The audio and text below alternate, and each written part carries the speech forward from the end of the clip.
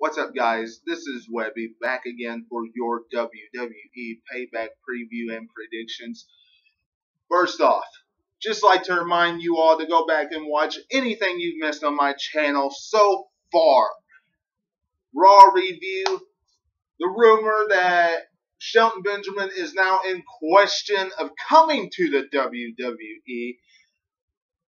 Go back and check those two podcasts out, along with so much other content out there. Go back and check it out. Subscribe to my channel, like this video, and follow me on Twitter and Facebook at 2007Webby. Now, Payback. This pay-per-view will be the conclusion of so many rivalries. Will be the epic confrontation between Braun Strowman and Roman Reigns. It will be the start of a new rivalry between Alexa Bliss and Bayley. So many things happening at Payback.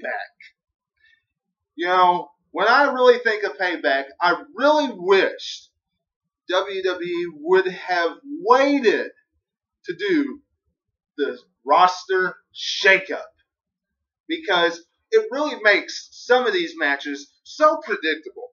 I mean, so predictable. Kevin Owens versus Chris Jericho for the United States Championship.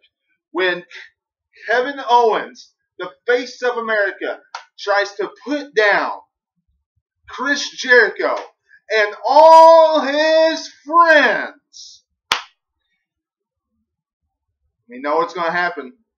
We know Kevin Owens is going to retain the United States Championship. Absolutely. It was by far the most entertaining rivalry on Monday Night Raw for so long. Those two had great dynamics as a tag team, and you know, it was really enjoyable to watch them.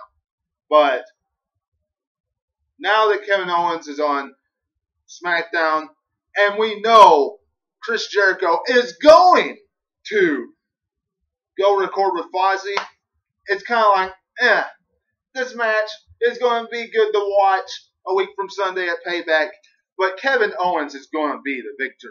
No question about that. The Hardy Boys versus Cesaro and Sheamus. This matchup going to be a good tag team encounter. No question.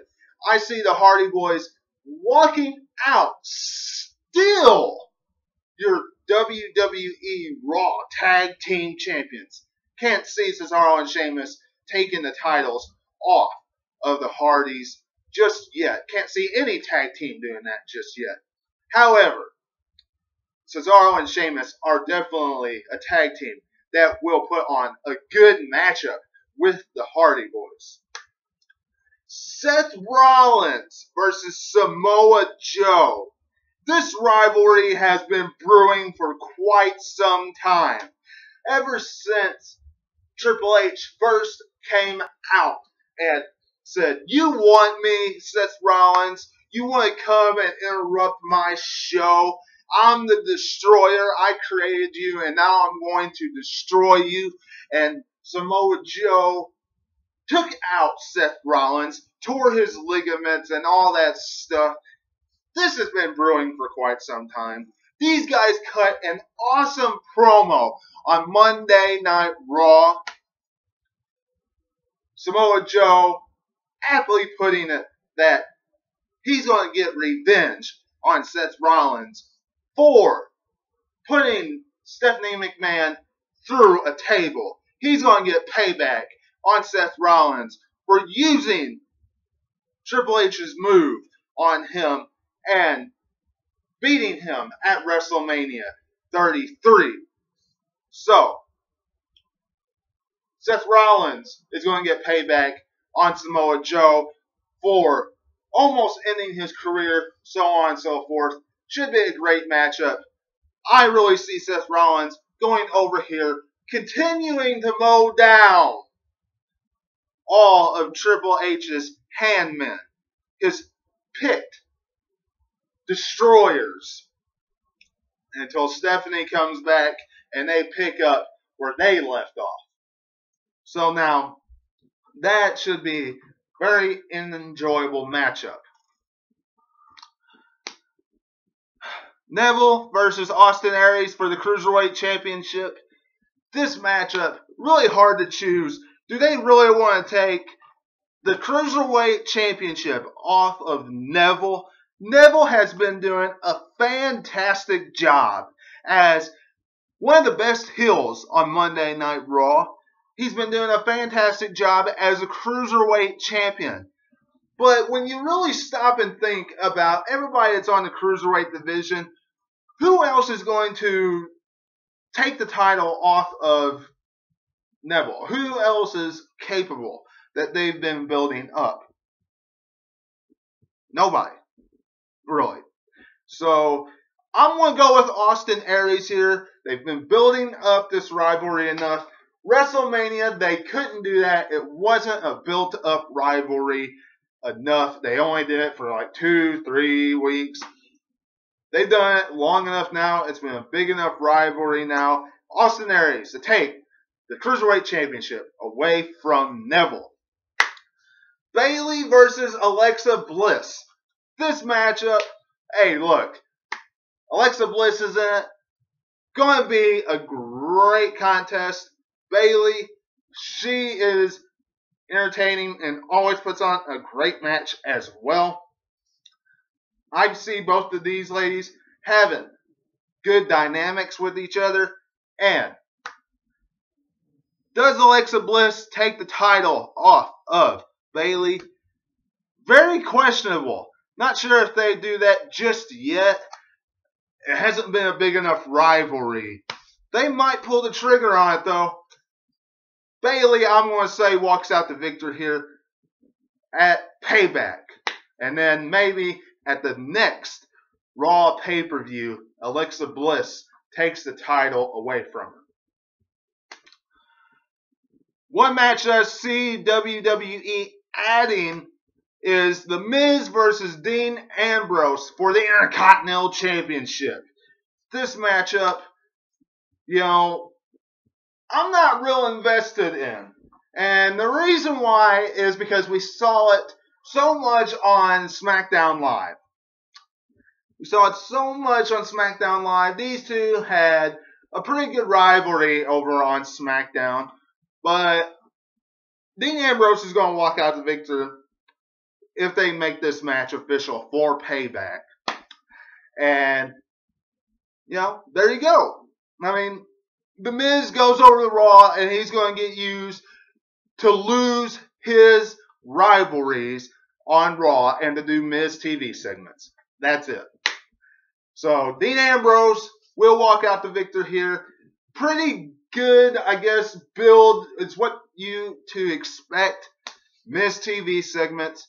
You know, Miz has treated Dean Ambrose exactly the way kind of he treated John Cena, except he used different words, saying Dean Ambrose, you know, he's been handed things and didn't take advantage of the things he's been given.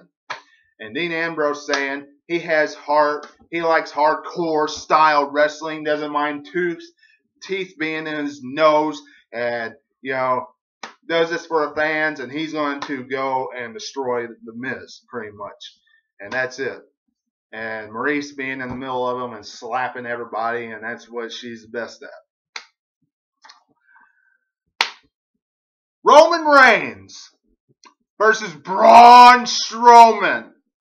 This matchup, no question in my mind, will get a stipulation this coming Monday on Monday Night Raw. This matchup has been about one thing. Getting Braun Strowman built up. Absolutely. So far, he has been dominating Roman Reigns. He has been destroying Roman Reigns. Put him in an ambulance, tipped him over, threw him off a fourth cliff. Absolutely destruction all over Roman Reigns.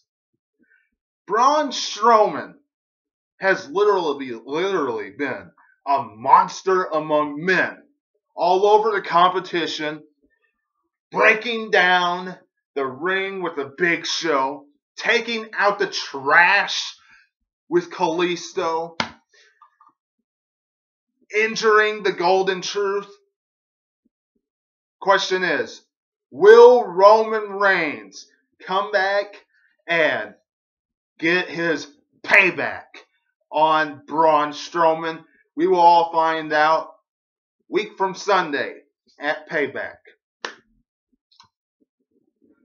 Honestly, I hope Strowman goes over, because if he ends up doing exactly what the rumors says he's going to do, and that's face Brock Lesnar for the Universal Championship, he needs a win. And finally, the Viper, Randy Orton versus the Eater of Worlds, Bray Wyatt. This contest, the WWE Championship, is on the line. You know, this matchup, it sounds very intriguing. It sounds promising.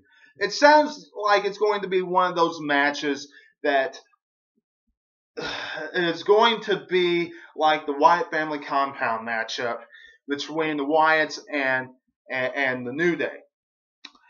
It sounds like it's going to have, flickering lights. It's going to have the barn where Sister Abigail was burnt down. It sounds like it's going to have all these different types of things.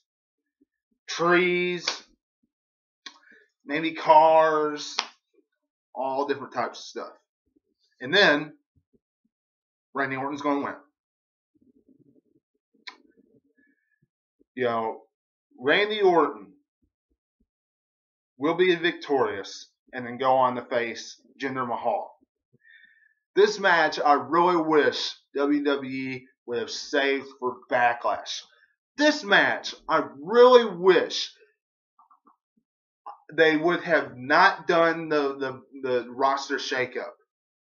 They would have waited until after the first SmackDown exclusive pay-per-view, or after the first Raw exclusive pay-per-view, and then done like this huge brand split, roster shakeup after the Raw exclusive pay-per-view, and then done new rivalries, something like that, because it really just ruins this matchup for me, and I know for a lot of people.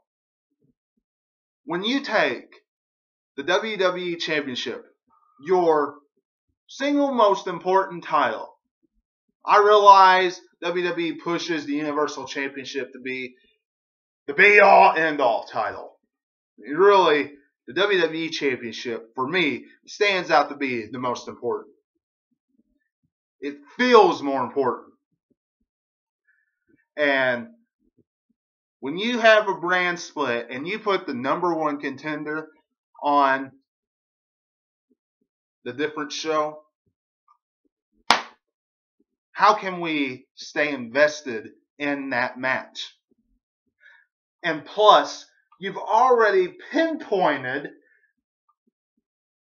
whose rivalry Bray Wyatt is going to be in with next.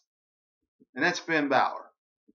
He's already talked to Finn Balor on the Titantron a couple weeks ago. Randy Orton's already going to be in the rivalry of Jinder Mahal. So, it's hard to get invested in this. It's going to be an intriguing matchup. It's going to be a good matchup. I hope it's not a flop. But Randy Orton's going to be victorious. That is WWE Payback. Should be a pretty good show. Should be an intriguing show. However, a lot of these matches are pretty predictable on who's going to win. Y'all let me know what you're thinking. Do you think that this show is predictable? Do you think that this show is intriguing? Do you even want to see Payback a week from Sunday? Let me know in the comments below. Subscribe. Remember to subscribe. Remember to like this video. And remember to like me on Twitter and Facebook at 2007 Webby. Until I see you again, this is Webby, and I will catch you on the other side. Talk to you later.